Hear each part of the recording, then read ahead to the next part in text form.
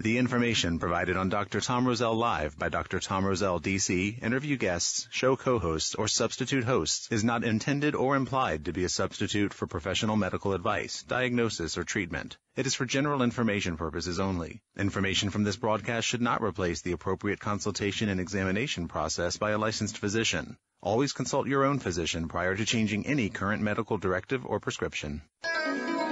Dr. Tom Roselle Live, right now, on 105.9 FM and AM 630 WMAL. And welcome to Dr. Tom Roselle Live. We are live in studio today to take your questions and talk about what works for you and some natural alternatives. As always, I'm Dr. Stephanie Pina, and I'm here filling in for Dr. Roselle as he's out teaching again, becoming more common now that he's getting out of the office more. But I can't do it alone. I'm going to be here with your Wednesday night presenter for this Wednesday, December 6th at 7 p.m. We're going to be just talking just a moment about the topic of headaches and migraines. And the presenter and who's in the studio with me today is Dr. Harlan Browning. Good morning, Stephanie. Always good to be with you. Always good to have you here. I know we're going to get lots of questions and everything, and I never have to worry with Dr. Browning in here, but we're going to talk about headaches and migraines in just a little bit. And if you have a question that you want to call in and get answered, give us a call here at Live in Studio. The number is 1-888-630-9625. Again, that number is 1-888-630-9625. And as we go through, we're also going to have something else we can talk about when you're signing up for the lecture over at the office. You can call them about giving back to others during this holiday season. So, Dr. Browning, I know we've done headaches and migraines before, so I know you've got some great new information for everybody that wants to come and attend. And this isn't just if you have a headache and migraine, also if you know anyone who has a headache and migraine. Common during the holiday season. This isn't the headaches we're talking about, like fighting off the traffic in the malls and everything, but what basically everyone, I think it's 1 out of 20 people worldwide gets a tension migraine every single day. Tell me a little bit why we see so many patients coming into the office and why we get so many questions about this particular topic. Well, I think it's multifactorial, meaning that there's lots of different things that causes headaches.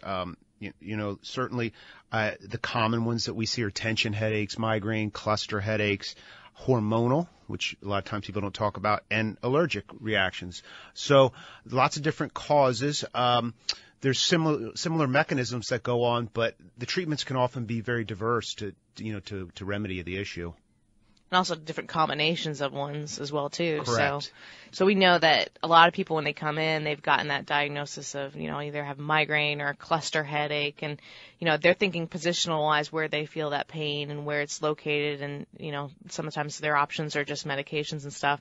But when you talk about how it's multifactorial, how much do you have to look at the rest of the person's health to figure out what's going on and what's causing their headaches? Well, our mantra in the office is chemical, structural, and emotional. So very often there's a little bit of each end of that triangle that causes us to have headaches. On the structural side, certainly we can have excessive muscle tension or TMJ problems.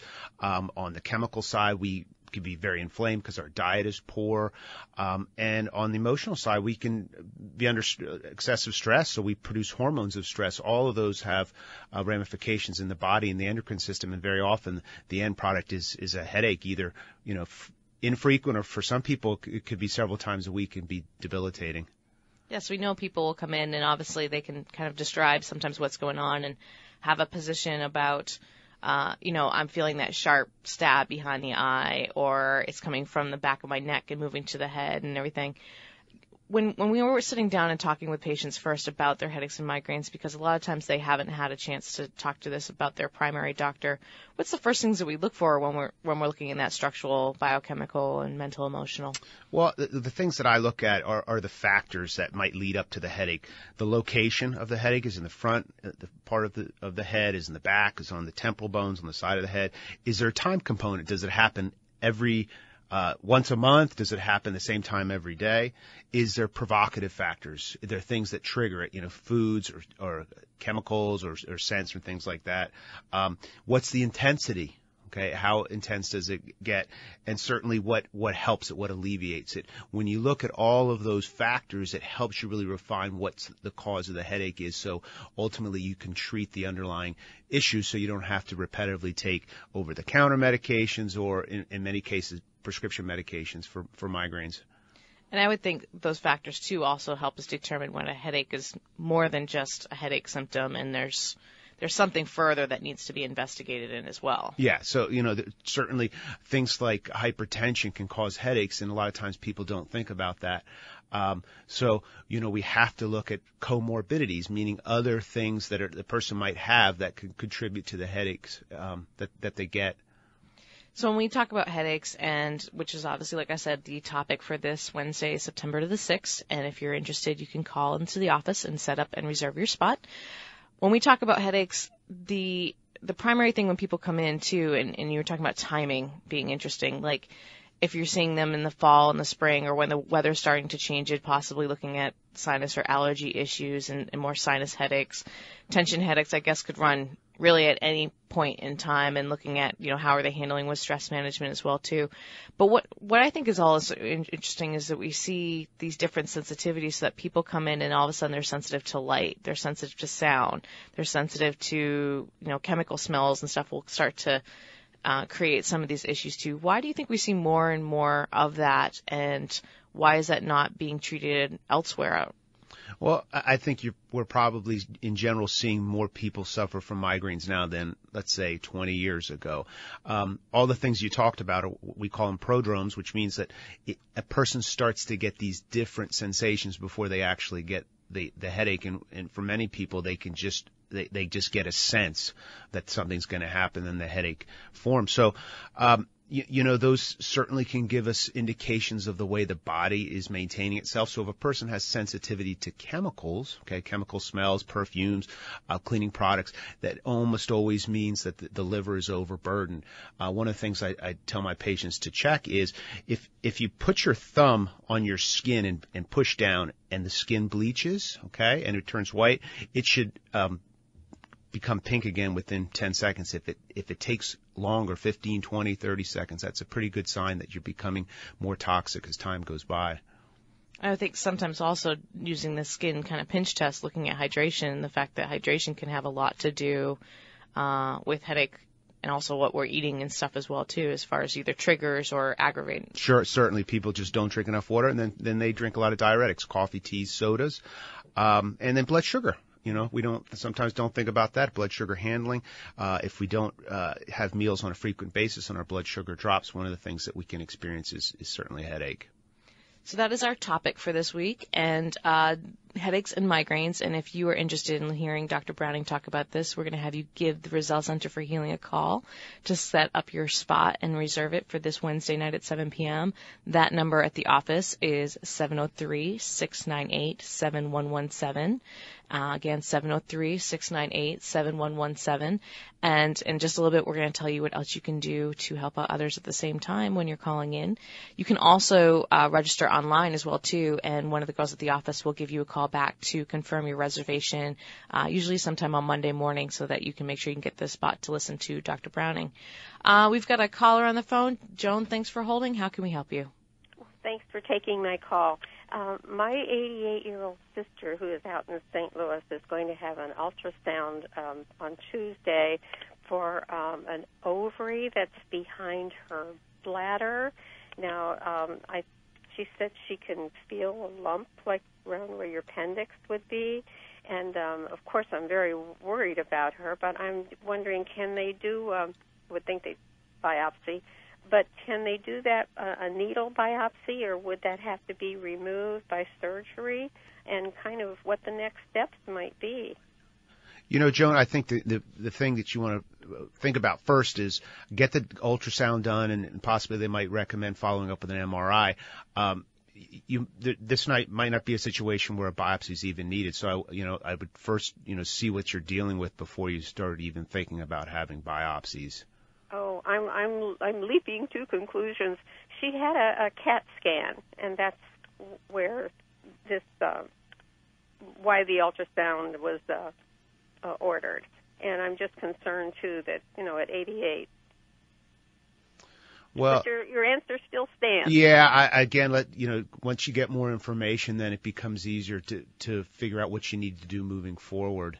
Yeah, usually if they're ordering additional testing on that too after they've done something like CAT scan. They're still trying to rule out what it is and look at different possibilities as well too. So, and then they'll come up with that next positive stuff. So hopefully she does well. And thank you, Joan, for calling in. And one of the interesting things is I have a good question for you is imaging wise, like since it's with headaches and migraines, you're maybe not necessarily seeing blood flow movement or constriction to the brain and to the head as well too. But is there things that you can see imaging wise that helps rule out different types of headaches or migraines?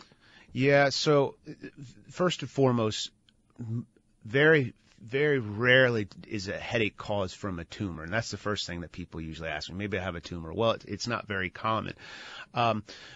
Certainly MRIs will be done when a person has progressive headache patterns. Most of the time there's nothing there to explain it. So if you want to do additional type testing, I think thermography might be something that's worth a look at. That tells us how active the blood flow is to the area of the head. There's different ways to look at activity of the muscles in the face itself, and certainly the TMJ muscles. And I would always look at the cervical spine as being a cause of the headache. The nerves that come out of the neck go to the head, so if we get compression or traction of those nerves, certainly that can trigger it as well. But for the most part, conventional imaging for most people with headaches doesn't exactly tell us why it's happening. So again, we're going back and trying to find really the cause of this is really what the issue is, and then the headache becomes more of a symptom of it, like the red flag of what's going on. Exactly. It's a very gray area as far as what's causing it. So you need to put all your clinical skills together. You need to look at, again, the chemical, structural, and emotional side of it, and then, start with the most conservative therapy and then go from there. There's just so many people who are put on medications for migraines, and most of the time those medications, for those who don't know it, are anti-seizure medications. So that medication is basically telling the brain just to stop. So I'm not real comfortable with people being put on seizure meds unless they have seizure problems. So start with the most conservative and then go from there, because most of the time it will fix it. Yeah, and I had a patient that the exact same thing. That's the first thing she was put on was anti-seizure medication, and I sat there and I said, let's try some acupuncture. Let's get a chiropractic adjustment and take a look and see what's going on, because a lot of hers was actually like you talked about earlier, the liver is getting toxic, and so things weren't processing. She wasn't hydrating. So looking at preventing basically that buildup of stuff that's not happening when you're not healthy and trying to clean up the rest of the system so we get rid of this as well too. One of the things too, as well as we start to see, especially this year with the molds and allergies and pollens and the weather going up and down, we can see that at least that sinus pressure start to prevent or to make a headache basically kind of linger as well. So you're seeing some of these other outside environmental influences. Yeah, definitely this time of year. And because we really haven't had a hard freeze here in Northern Virginia, the mold is becoming a big issue. So a lot of my patients are coming in and complaining of this. So it helps when we get that hard freeze early on, because it knocks out a lot of the mold. And then don't forget about in the house. You got to check the ducts. You got to make sure that they're clean. And replace the filters. Simple things like that can make a big difference. Yeah, little things. Since you're taking things out for the holidays, might as well clean up everything in the same time as well too, and make sure that also possibly if you've got dry heat, the way that's going to affect and dry you out as well too. We're going to take a quick break, but then we're going to be back with the Dr. Tom Roselle live show.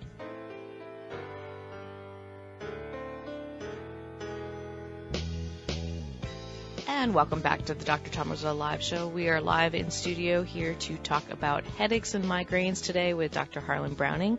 I'm standing in for Dr. Roselle as he once again heads out and teaches and tours and inspires. And if you are interested in this topic, headache and migraines, you have a headache or migraine that's been continuing, haven't gotten answers, or looking for more information, especially for those of you who have come to the Roselle Center for Healing before for the lectures, this is another great one going to be presented by Dr. Browning on Wednesday, December 6th, as we get closer to the holidays. We don't want you having a headache and dealing with all the stress and everything else, so we want to make sure it's a good time to make some changes. So if you want to sign up for this and reserve your spot, call the office, the Roselle Center for Healing, at 703-698-7117. That's 703-698-7117.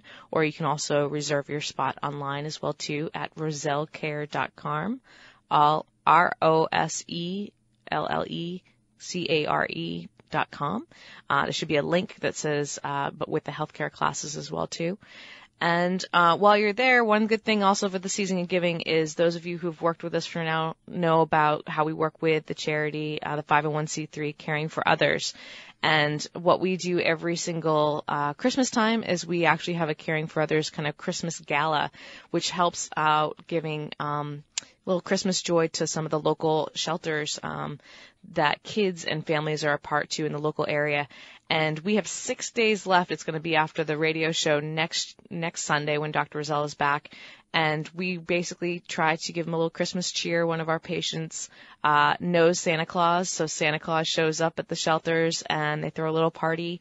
But we need your help. We need still about 100 Target gift cards left. And each of those Target gift cards, what we try to do is give them to the kids so that they can go and get what they need as necessary. Each gift card is roughly $25 or $50, so that goes to each child. And if you feel like you want to be able to help us this year, with our CFO event, you can also call the office as well too, the 703-698-7117, and actually place your, you can give them and they can take a credit card number over the phone. That way, if you do it that way, the whole amount goes towards the gift cards for the children in this particular event, which is next Sunday. And the good thing with that is then they will get your information, and since it's a 501c3, you can get a tax deduction for it. So we need roughly 100 more gift cards. If you're feeling like you're in the giving mood and love to give towards a good cause, give the office a call and talk to one of the girls up front, and they can get all the information you need to not only get yourself a tax reduction and also give back to CFO, which we do through our lectures, we do through Ageless Health, we do through a lot of different things. So you hear about caring for others often, but this is the time of year that we need your help as well too. Dr. Browning, headaches and migraines. We talked a little bit about structurally what's kind of going on. What do we usually see that might make it different between a more metabolic syndrome when someone's coming in and it may be more hormonal based or blood sugar based or dehydration compared to when they come in and they say, everything's been bad since this accident or injury? Well, usually when a person has a headache that's associated with some sort of structural issue, there's certain things, positions, and certain activities that will bring it on and make it worse, and certainly will make it better. And there's certainly contributing factors like eye strain, TMJ issues, jaw issues, and just poor ergonomics at work. So, the first thing I talk to about with people who have headache patterns is, what does your workstation look like? Do you have two monitors? Are they at eye level? Where's your keyboard? Where's your mouse? Because this can definitely cause headaches, and, I see it quite a bit. And we also see that too when not even at work, but when people go home and all of a sudden now they're back on their computers and they're trying to sleep and getting a lack of rest because their computers are back up and we've got the electronics going, and then, what are they eating at night if they're eating late and everything going on as well too. So all these different triggers that, when you're home and you're there to rest and relax, you're not even really doing it at that time too. So different facts and figures that we have to look at beyond just where is it and how long have you been having it. The other thing that I want to ask about too is we have a lot of people that come in that maybe headaches are part of another type of cranial or facial pain. We have patients that come in a lot with like trigeminal neuralgia, that, the pain that's basically along that trigeminal nerve in the face. How often do you see that headache as part of an inflammation pattern of other things that might be going on in the facial area or in, like you said, the neck, upper shoulders? Well, certainly, when we have too much tension in the upper neck, we have too much tension in the jaw, it'll definitely trigger headaches. The one thing that I find interesting, though, about the frequency of headaches is a lot of times if I see a new patient for whatever type of problem, and we have a form where you check off different things that you have, and let's say a person's coming in actually for, let's say, back pain, almost always they're checking it off that they're having headaches too. So the frequency of headaches for people is astronomical in my opinion, and the fact that a lot of folks just don't think it's that big of a deal, because they can take a couple of Advil for it. So certainly headaches can be a part of multiple conditions. A different red flag, per se, of everything that's going on from inflammation to chemical, mental, emotional, structural. Certainly. We're going to be back. We have to take our mid-break. It's going quickly, so make sure if you're missing anything here, you can also go back and listen to the YouTube channel, Dr. Roselle's channel, where all of the past broadcasts can be found as well, too. But we're coming back in just a little bit and talking more about headaches and migraines with Dr. Harlan Browning, your presenter this Wednesday. Dr. Tom Roselle Live continues now on 105.9 FM and AM 630 WMAL. And welcome back to Dr. Tom Roselle Live. We are live in studio taking your questions if you have any and talking about headaches and migraines with Dr. Harlan Browning, who's going to be your presenter this Wednesday night, December the 6th at 7 p.m. at the Roselle Center for Healing located in Fairfax, Virginia. If you haven't been to the building since we moved almost a year ago, I guess it was in March, there's not a bad seat in the house because we have not only the front screen, but also all the other TVs around you too. So it's a great experience, and we figured out we can fit about 50 to 60 people in there, comfortably. And basically, but we still need you to reserve those spots as well too, so we know exactly to prepare for you, so that we make sure that you can get as much education as possible. Also, if you look on our website, rosellecare.com, you have the upcoming lectures as well too, from December the 6th lecture. December the 13th, Dr. Scott Lamp is going to be presenting natural approaches to high blood pressure right before Christmas. On January the 10th, we have Knees and Hips, a natural approach, also by Dr. Lamp. And then Dr. Browning is back in, and he'll be talking on the 24th of January on acute and low back pain. So definitely got a few lectures to look forward to. You can always go to that website to see what's coming up. And as always, and the presenter who is going to be doing that topic is going to be on the show the Sunday before.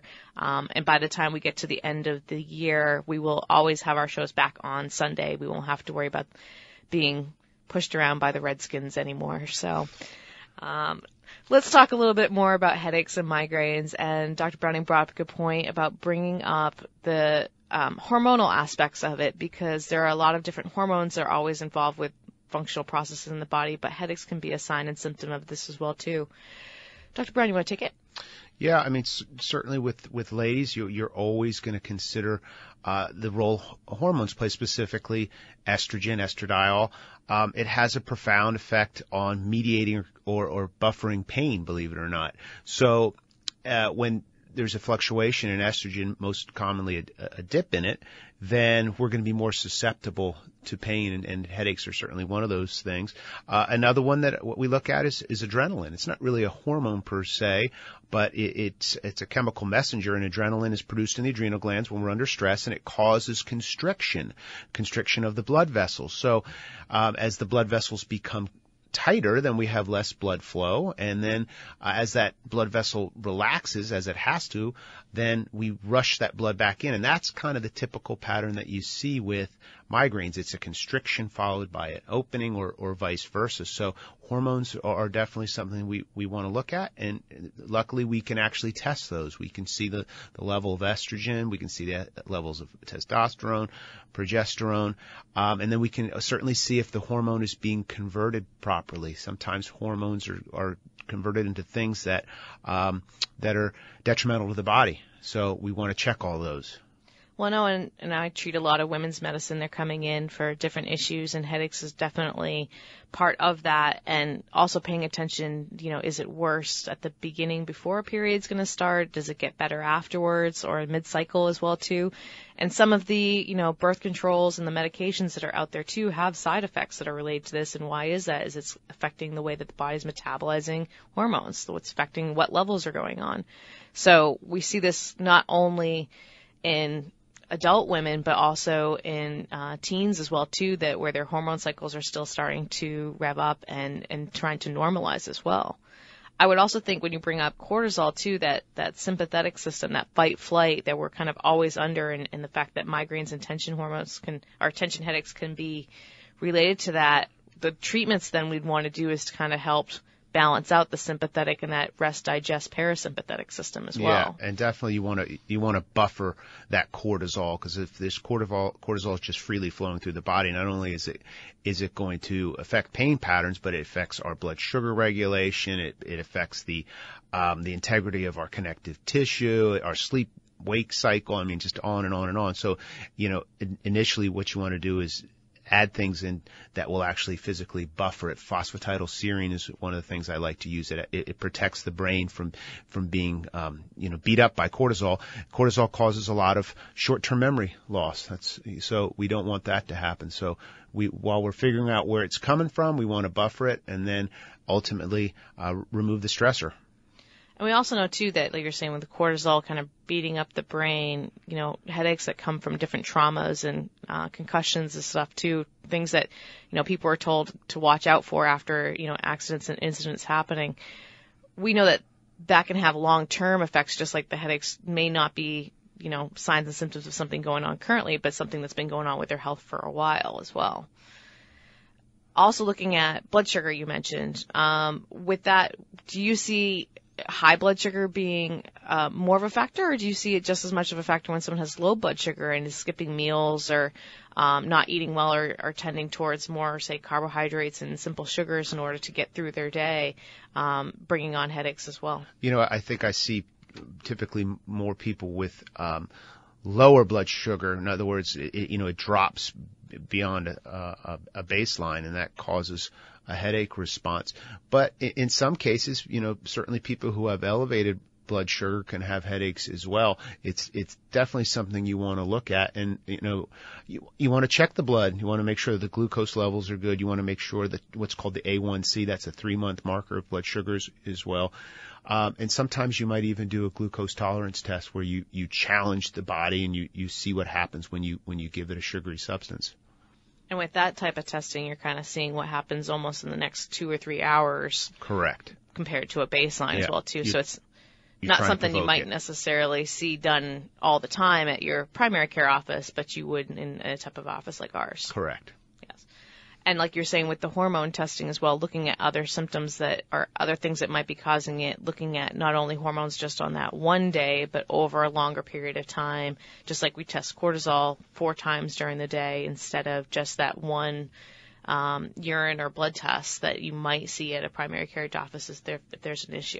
Yeah, so that's a really good point. For ladies, who are still menstruating, if you really want to get an understanding of what their hormones are doing, you have to track them over the course of the cycle or the month or whatever, how many days it is. So my preference is to use saliva-based hormone testing, and the labs, what they do is they'll collect about 11 samples over the course of the cycle, so you can see exactly the rhythm of the estrogen and the progesterone. If we just do a blood test, all we're getting is information on that one day. And it just doesn't make sense to have a person come back and do multiple blood tests. So if it's a cycling female, you want to do multiple samples over the course of the cycle. If it's a male, 1 day is fine. If it's a postmenopausal woman, 1 day of sample is fine as well. Yeah. So definitely kind of looking at the longer effects of what's going on, especially if something's cyclical and every cycle something happens, and trying to figure out what the right way to balance that is instead of just assuming everybody's got either high estrogen or low progesterone. Right. If there's a time factor, you're always considering hormones. If a person wakes up with migraines or headaches behind the eyes, I start thinking thyroid, because thyroid hormone will cause that pattern as well. Sometimes gallbladder. So as you know, as an acupuncturist, gallbladder issues will present with pain behind the eyes and certainly cause facial issues as well. Yeah, and also like when we think about, the tightness of other muscles that might be happening at the same time as the headaches, our body tenses and tightens with especially tension migraines. Major gallbladder point is that point on the top of your shoulders where everybody would like a good back rub and release that muscle tension. That's a gallbladder point too. And in Chinese medicine, the liver and the gallbladder not only detoxify us mentally and emotionally, but from that physical standpoint as well too. So if we're not dealing with our stress and emotional stressors as well as our physical stressors, there's a problem there as well. When we talk about muscles in the other parts of the body too, one of the other things that we talk a lot about here too is TMJ, and we worked with quite a few patients between the two of us where they've had different symptoms that have come up, and we've worked with Dr. Chung and Dr. Singer about kind of how people hold all that tension, and they might start to feel that headache starting near their TMJ joint. One of the ways too, do we see that reflecting on muscle tension other areas in the body, or do we see that just as a jaw issue the way we normally think of it? Well, the TMJ has a very far-reaching effect neurologically on the whole body. So certainly when a person has a poor bite, in other words, that the teeth don't contact the way they should, or the jaw is juxtaposed too far forward or too far backward, it's going to increase the tension of the muscles of mastication, the muscles we use to chew. And those muscles are on either side of the jaw, and they're also on our temples. So big area of the face is taken up by muscles that help us eat and breathe and do all those types of things. If the jaw is not in good position, it can cause us to have apnea. Okay, so and when we start to reduce oxygen intake, then that can be certainly a cause of a headache pattern too. So I will look closely at the TMJ, especially when the person feels better after treatment, but a couple, 2-3 days later, they say, it all starts to come back. That's when I start thinking maybe the jaw is sabotaging the situation. So you might want to partner with a doctor or dentist that does specific TMJ, neuromuscular skeletal. Yeah, and we know that lack of sleep not only can affect headaches and migraines, but then also affect basically the way that the body helps and heals and fights off infections as well too. I know one of the main things that people do get worried, where you mentioned, people are thinking, oh, it's a tumor causing my headache too. They're thinking, oh, if I have this really, really bad headache, it's got to be, a stroke happening or meningitis or some of these other diseases and stuff too. As I mentioned earlier, when do we know that a headache is maybe more and have to really look at seeking advanced medical care? Yeah, so if the headache is completely not typical for what you get, if it's debilitating and pain, in other words, it's the worst headache ever, if we start to lose changes in vision or balance, those are the warning signs where you need to seek help pretty soon on, because in some cases, yes, a person can be having a headache because of an aneurysm or a stroke or, the tumor. It's not very likely, but in some situations that can be the case.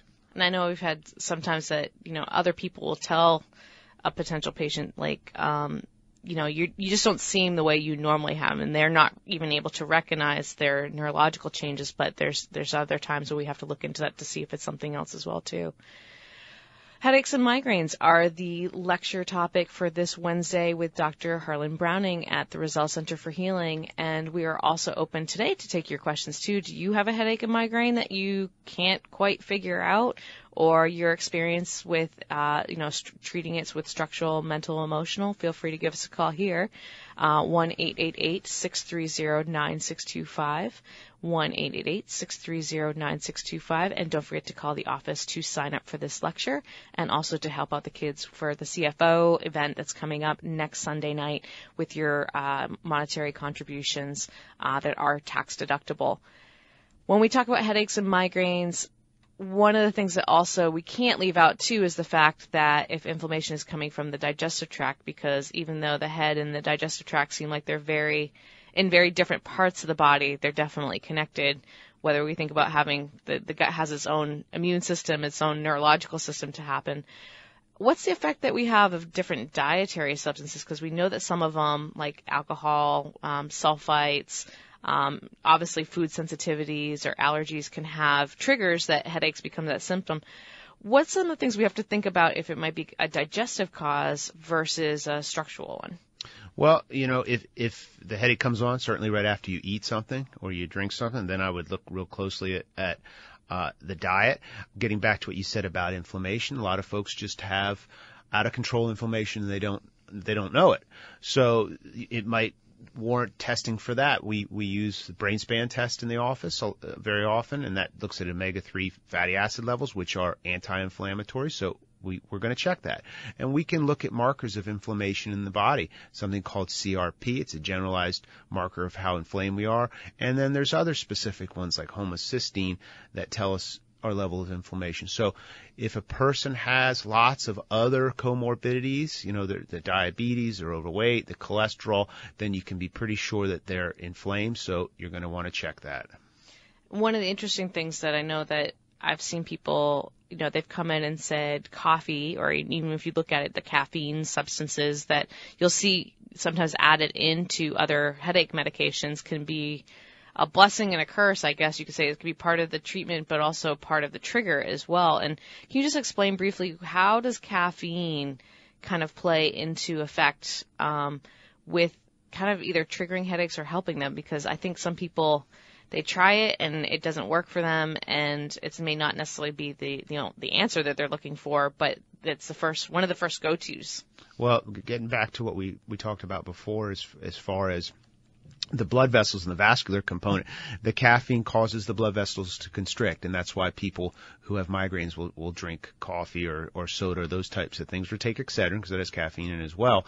Because typically what happens is the blood vessel goes from being relatively taut, probably too taut, to then it expands, and that's when we get the headaches. So then people take the caffeine to cause the blood vessel to contract again. So ideally, the best thing to do is prevent the blood vessel from going through these big swings of contraction and relaxation. So on the flip side, when people try to stop drinking coffee, they get headaches because the blood vessels are so used to being contracted. So in those cases, you got to wean them off it very slowly, or else they're going to get these rebound headaches that are actually way worse than the headaches that actually got them drinking the coffee in the first place. Yeah, so it's something that's not the easiest to explain, but you would also see that as other withdrawal symptoms from other types of substances like medications and sugar and all these other things that we were checking that create generalized inflammation in the body too.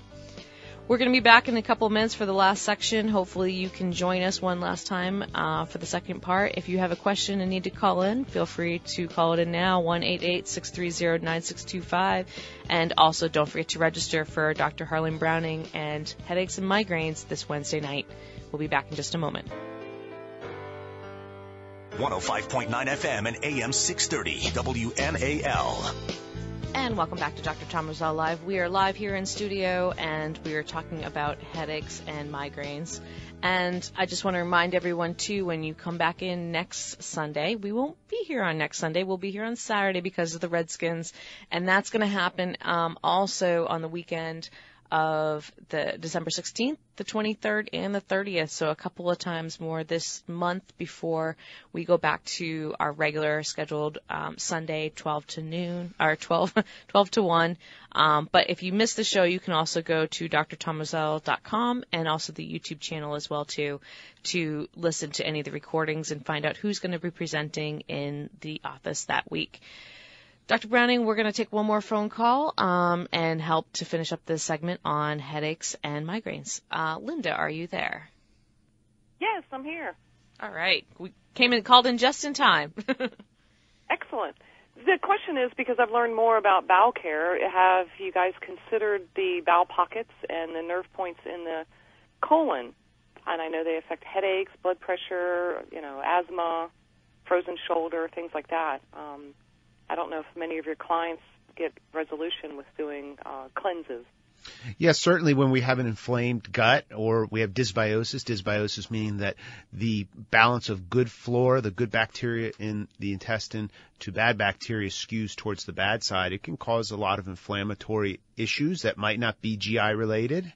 So we can sensitize the nerves. There's a huge complex of nerves that innervate the gut, and the enteric nervous system is part of that. So people who eat toxic foods, people who have a toxic gut and have maybe leaky gut or maybe have parasites and they don't know it, can cause a lot of problems, and headaches is definitely one of them. Okay, yeah, I've tried to talk to a couple people, and they think I'm crazy when I say their digestive tract or things like that could be one of the root problems, one of many. Yeah, and it's pretty unique that the gut also produces a lot of serotonin. Serotonin we think about a lot because of the brain function, but it's produced mainly in the gut. So we call it the second brain. So if you have imbalance in the gut, you're probably going to have imbalances throughout the body.